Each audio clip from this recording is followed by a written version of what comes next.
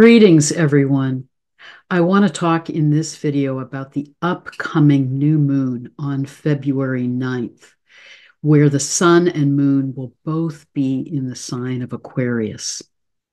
As I'm recording this video, it is the time of the midpoint between the solstice and the upcoming equinox. For ancient cultures, these cross-quarter holidays between the solstices and the equinoxes were very powerful times.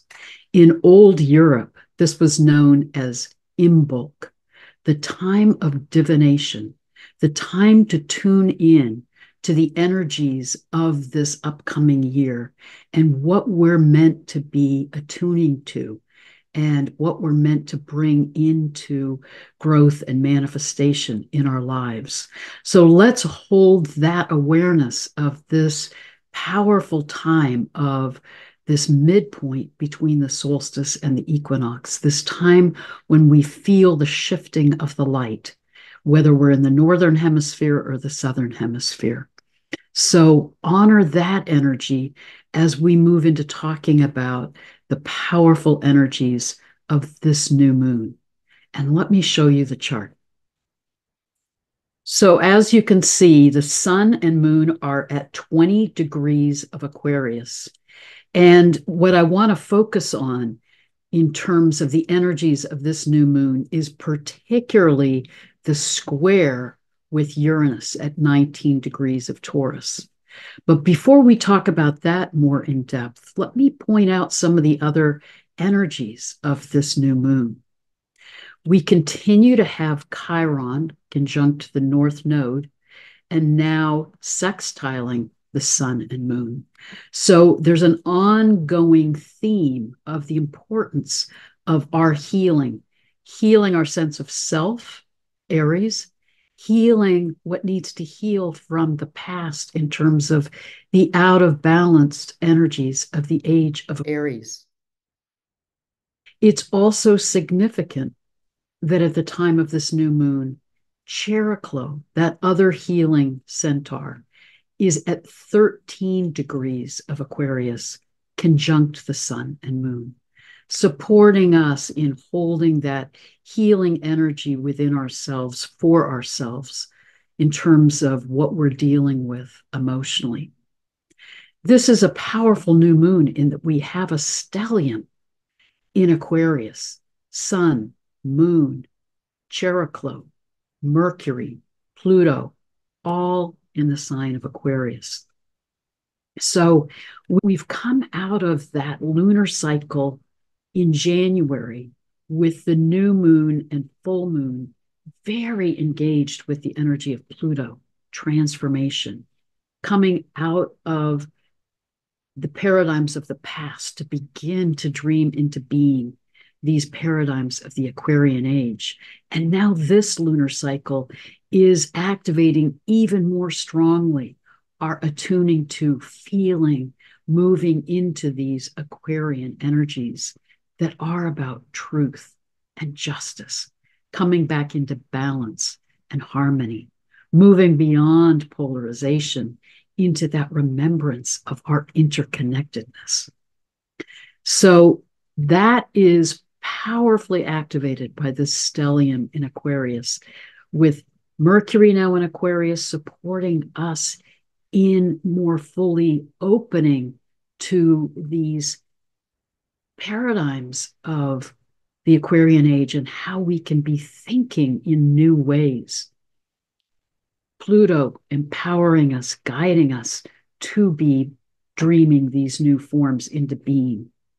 Remember that how we work with the energies of the times is very tied to our level of consciousness and therefore the frequency or the level at which we work these energies.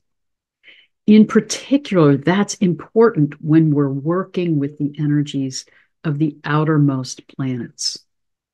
Uranus, Neptune, and Pluto are those transpersonal planets that connect us to energies that are larger than ourselves and that are calling us into transformation.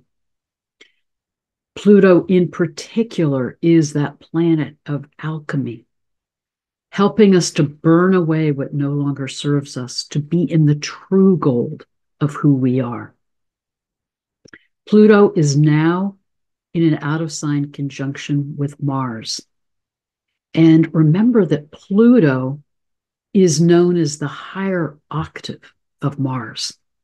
So when we're working this powerful conjunction consciously, it's a call to align our will, Mars, our ways of acting and channeling our energy, Mars, to align our will with divine will, with the will of the cosmos, with higher consciousness, Pluto. So if we work this conjunction consciously, it's supporting us in moving beyond our ego, beyond our sense of separate self, to be aligning our will and our actions with this transformational energy of Pluto, guiding us into the Aquarian age, guiding us into co-creating with the cosmos, these new ways of being, guiding us to move out of the out of balanced ways of working with Mars energy, coming out of the shadow aspects of the age of Aries that are about competition, power over, conquest, control, to be now, how do I align my will with the energies of the earth and sky and cosmos to be moving into these new paradigms? If, however, we don't work that combination consciously, and we're seeing that polarization on the planet now, we're seeing this accelerated process of those of us who are awakening and moving into higher consciousness, but we're also seeing the backlash and the effort by some to cling to the patterns of the past and to cling to those patriarchal paradigms of power over and control. And this combination can accentuate that and play out in terms of increasing efforts for power over, or for violence, or for abuse of power. So we may see both aspects of this conjunction playing out at the time of this new moon. But remember that what's important for those of us who are working with these energies consciously is to keep energizing that higher timeline of what we're capable of as humanity if we work with these energies at their deepest archetypal level and at that level of higher consciousness. Then we can be supporting the transformation on the planet out of those abusive power over dynamics and into the alignment of our will with the energies and wisdom of cosmic consciousness. So this is a very important configuration in this new moon. And it's interesting that Venus is also in Capricorn and is now squaring the lunar nodes. So supporting us and looking at not only our actions, but how are we in relationship? And is it in balance? Is it in right relationship in order to move into these new forms? It's also significant at the time of this new moon that Neptune is squaring the galactic center, supporting us in, again, dissolving our ego to open to that spiritual consciousness, Neptune and Pisces, that remembrance of our oneness with all that is, supporting us in expanding our intuition, our inner connection to our soul self, to be aligning with source, with this wisdom of the cosmos. But again, the aspect that I think is most significant in this new moon is Uranus squaring the sun and moon. So this is going to be a very Uranian time at the outset of this lunar cycle. And remember that Uranus is the planet that is the higher octave of Mercury.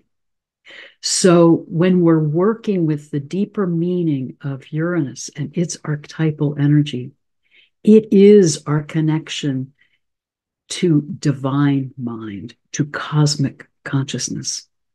It's supporting us in not thinking from our human understanding and mind, but opening to the energies of cosmic consciousness.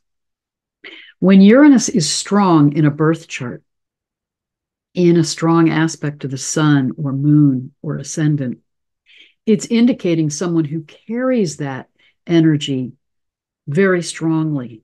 And again, if we're opening to those energies and how they can move in us and through us, Uranus is the planet that is about truth, that is about justice. It cuts through illusion to give us clarity, to support us in seeing things from that transpersonal perspective, from higher mind, from that perspective of cosmic consciousness, that perspective of our soul selves. So when it's strong in a birth chart, it's often an indicator of someone who has gifts in channeling, that capacity to open to messages coming from the divine, coming from cosmic consciousness, to bring them through, to be a messenger of that wisdom. It's also strong in the charts of activists and innovators and pioneers who are tapping into these new ways of seeing and thinking, to be moving in directions that are allowing us to move into truth, into justice, into innovative ways of being. So as we work with this energy of Uranus squaring the new moon, it's supporting us in getting clarity about what we need to release, to be in truth, what we need to let go of in order to move more into justice and into these Aquarian paradigms. Remember that Uranus is the modern ruler of Aquarius.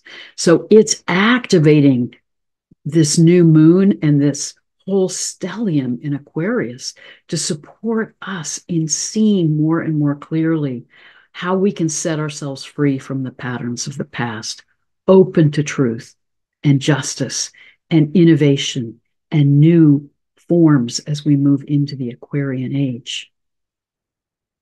I do believe that this energetic can also help us as humanity to see more clearly what's been hidden in the shadows, to remember that Uranus also cuts through illusion to the heart of what is going on. So it may be a time where we're seeing more and more clearly some of the paradigms that we've been caught in politically, with the media, in other ways that are out of balance, that are not about truth, that are not about justice.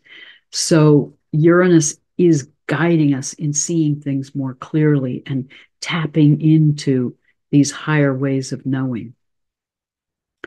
Just like Pluto has its shadow side, Uranus has its shadow side if it's not worked consciously, and particularly when it's in strong aspects to the sun or moon in a birth chart. Uranus can manifest as narcissism or grandiosity, where the person's ego attaches to that transpersonal energy and then at some level believes not that I can be a messenger of cosmic consciousness, I can be a channeler of divine mind, but I am divine mind.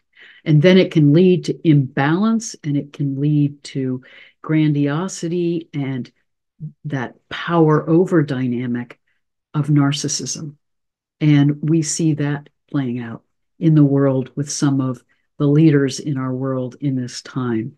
So again, it's very important that we work with these energies from a place of higher consciousness and not play out the shadow aspects of them, which in this case is either about narcissism and grandiosity or disruption for disruption's sake. It can be about shattering structures and systems for the sake of shattering them. Whereas Uranus is actually, as it's symbolized in the Tower card in the tarot deck, it's meant to shatter what's out of balance, to bring us back into right alignment with truth, with natural law, particularly in Taurus, with right relationship with the earth, with right relationship with the sky, with justice. So I encourage you at the time of this new moon, look at where the sun and moon are in your chart. Look at where Uranus is. What house is it in? And being in the sign of Taurus, it's helping you also attune to that divine wisdom and knowing through our connection with nature, through staying grounded in our relationship with the earth and the remembrance of natural law, how to honor the sacredness of all of the life around us and be in right relationship. Look at where that lands in your chart and what house these energies are in and how that's guiding you to connect with them in your unique way at this time.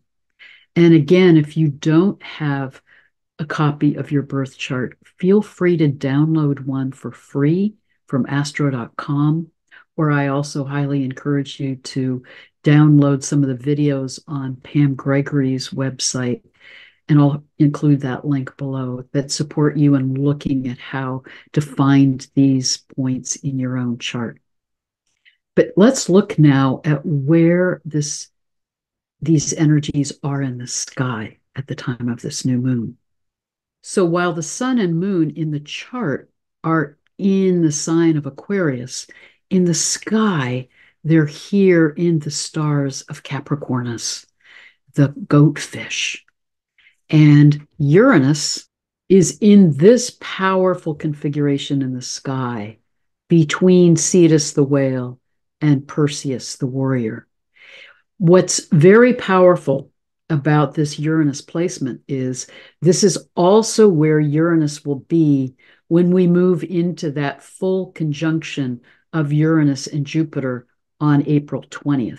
And from March 20th to May 20th, they will be within a 5-degree orb of each other here in the middle of this powerful part of the sky, the dynamic between Cetus the whale and Perseus the warrior, which is, as I've talked about in previous videos, is very much about how do we move beyond polarization, beyond the conflict between the masculine energies and sacred feminine, out of that power over dynamic and that polarization of us versus them, of conflict, of conquest, where here you have the warrior trying to slay the sea monster, Cetus the whale. How do we come back into harmony between the sacred masculine and the sacred feminine? Uranus is giving us that clarity to see how we can break out of the polarization, come back into integration, come back into the truth of the balancing and reweaving of the sacred masculine and the sacred feminine, come into these new ways of seeing and new ways of thinking and being that are about unity consciousness and healing and coming into connection with each other and collaboration with each other, coming into truth and justice and right relationship. I think it's very significant that Uranus is so prominent in the chart of this new moon. And the meaning of the Sabian symbol of 19 degrees of Taurus, where Uranus is at the time of this new moon, is about a willingness to participate with unseen spiritual forces? Are we, as we're moving into this Aquarian age, willing to open to the energies of divine mind, willing to open to this wisdom of the cosmic consciousness that can come to us and through us and is within us? Are we willing to let go of ego and to align our soul self with the consciousness and wisdom of the cosmos, to be participating with these spiritual energies that are in us and beyond us, to be moving through this profound, accelerated time of transformation on the planet? This is the start of a new precessional cycle. This is a time of movement into the age of Aquarius. This is a profound time of earth changes and shifts in our human consciousness. And what I think is extremely significant about this particular time on the planet is that we've never been in this level of shift, of possibility, of an evolutionary leap into moving from being Homo sapiens into Homo luminous ones, into moving into the new consciousness and way of being beings of light and co-creating with each other and with the cosmic energies to co-create a new earth together, a new world together. So this is a profound time for us to open to these Uranian energies that can help us shatter and set ourselves free from patterns that no longer serve us, to be in alignment with truth, our inner truth, our soul self, and in alignment with the wisdom of the earth and sky and cosmic consciousness. So I encourage you to attune to the energy of Uranus and what guidance Uranus has for you in this time. What is the message that Uranus is bringing to you personally to support you in opening to that wisdom from cosmic consciousness? And to support you and us in that, I would like to do a guided meditation that helps us connect with Uranus, to help us each open to that wisdom that's there for us. Clearly, Uranus is speaking to us collectively, but this planet is also speaking to each of us individually and guiding us to see where we need to break free from patterns from the past, to be in the truth of who we are, to dare to move in new directions that are fostering truth and justice and higher consciousness. So may this meditation be helpful for you, and may we continue to open to these transpersonal energies together to support each other in this time of transition and transmutation on the planet, to be supporting the collective consciousness in awakening to these new ways of being.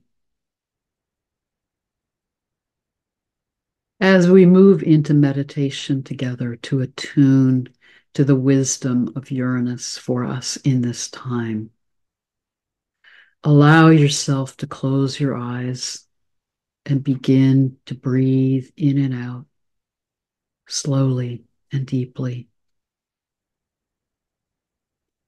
Feel your feet on the ground, and this is very important when we connect with Uranus, to stay grounded, stay connected to the earth. Uranus is that energy of higher consciousness.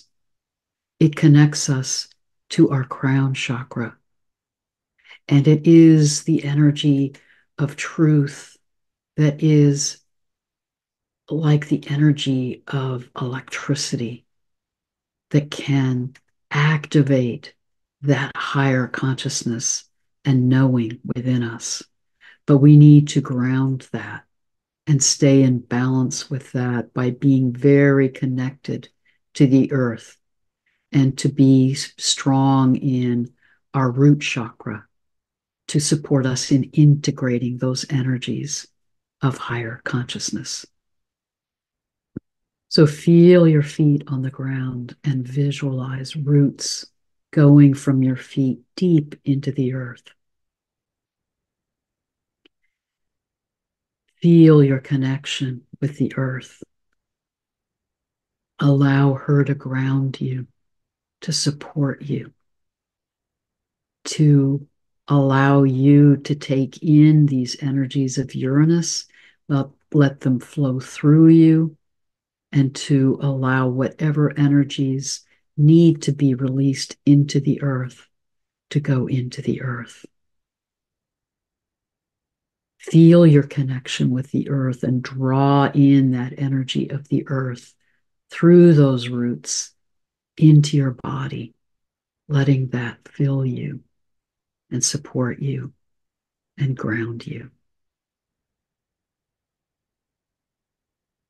And now, as you continue to breathe in and out slowly and deeply, we are going to connect to the energies of Uranus. Allow yourself to open your crown chakra to the sky and ask to connect to the energies of Uranus and the messages or wisdom that Uranus has for you in this time. As you open your connection to the sky and to these energies, feel your alignment with your feet rooted to the earth and your crown chakra opening to the sky. Feel yourself in alignment with your soul self, with your higher self, and your deep connection with the earth and the sky. And now, as we connect to the energies of Uranus and ask this planet for its wisdom, for its guidance, for each of us in this time, I'm going to allow you to listen to the song, the sound of Uranus, the recordings of the solar winds that move around this planet, to help you attune to the voice, the song of this planet. Allow yourself to take that in, to listen to it, to begin to feel the energy of Uranus filling you, guiding you, teaching you, bringing its truth and messages to you. So take a few minutes just to breathe in and connect with this planet and listen to the song of Uranus. And then we will continue our meditation.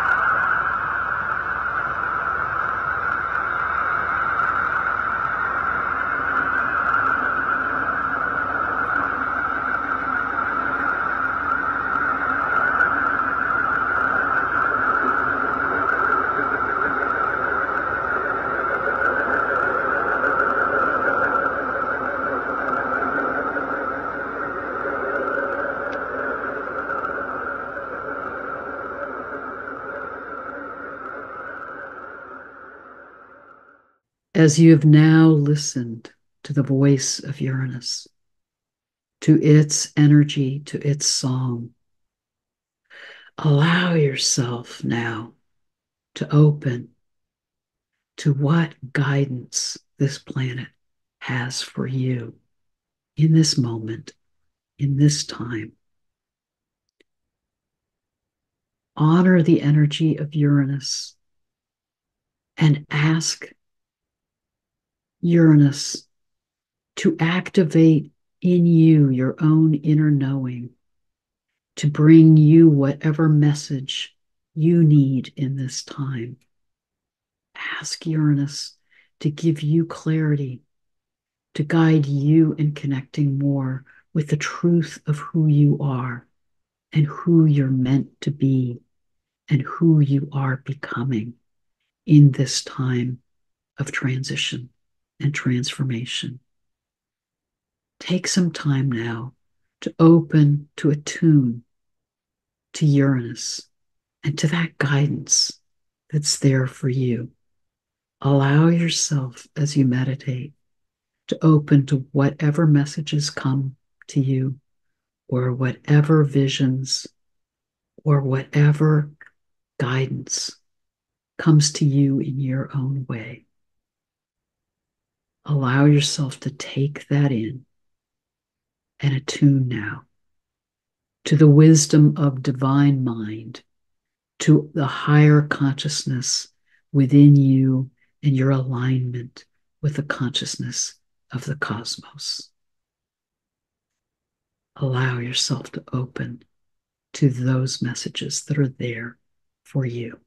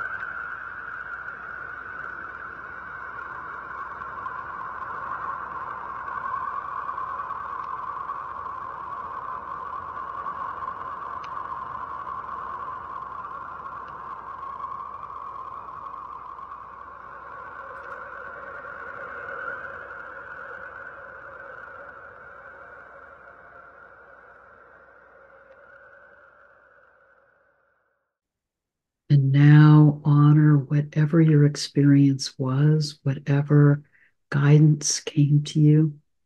Give thanks to Uranus. And now bring your energy back from the sky, back in to your body. Focus again on your connection to the earth, grounding you, supporting you, helping you to integrate these energies and messages from Uranus. And if nothing clear came to you in this meditation, know that you can come back to it again. And also know that Uranus is in you, supporting you, even if your mind can't discern the message. That as you open to the energies of higher consciousness, it is guiding you, shaping you, supporting you, and showing you next steps through synchronistic experiences or through ways in which you get these flashes of knowing or hear your own inner guidance. Trust that Uranus is there for you, supporting you as you move into these new ways of being, supporting you as you are healing and awakening and moving into these Aquarian paradigms. Give thanks to Uranus Give thanks to the earth for grounding you, guiding you, supporting you. Let us give thanks to each other and our connections with each other and with this web of light workers around the globe. And now allow yourself to come back into this present moment and to integrate all the gifts that you've received from the earth and sky. Take time to journal. Take time to integrate what you've experienced. And know that you will continue to feel guided and supported as we move through this powerful lunar cycle. Blessed be.